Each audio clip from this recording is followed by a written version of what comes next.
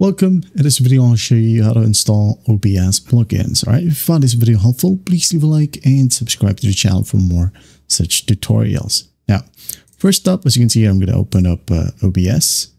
Now in here, some plugins will be located differently. For example, a plugin is a source plugin, or it is a tool, or sometimes it is a filter. Okay, you'll be able to find plugins in different locations. Okay, we have sources, tools, or maybe a filter.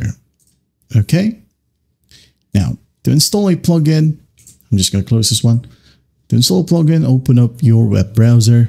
Now in here, you'll be able to find the free plugins from OBS Plugins right here. Just gotta look for OBS Plugins.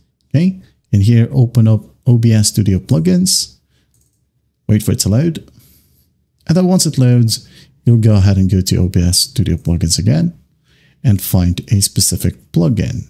Okay, you can go ahead and use these categories right here. For example, I am under Tools. Maybe let's just go ahead and try this one, Droid Cam OBS Camera. Let's click on it. Wait for it to load, and just go ahead and click on Go to Download. Okay, if you want to, you can go ahead and read through some of these instructions. Okay, if not, just go ahead and click on Go to Download. Right here, just scroll down. If it's from GitHub, most of the files right here are being downloaded from GitHub, so it's safe. So in here, just scroll all the way down and go to Assets, and let's find the ones from Windows or for Windows, which is usually .exe. So let's click on it, save it wherever you want, and just wait for the download process to finish. Okay, once that's done, just click on it. There will be a pop-up, just click on yes. Now I'm going to go ahead and minimize the browser, and I agree. Next, finish.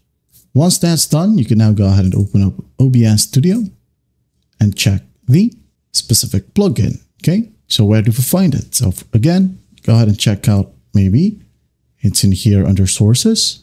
As you can see, we now have Droid Cam OBS, which you can just go ahead and easily set up. Just hit on OK and follow simple prompts. Okay, and that's basically it. Now, if you have a plugin that requires moving folders, all you need to do is just go ahead and find the OBS Studio, click on it, right click.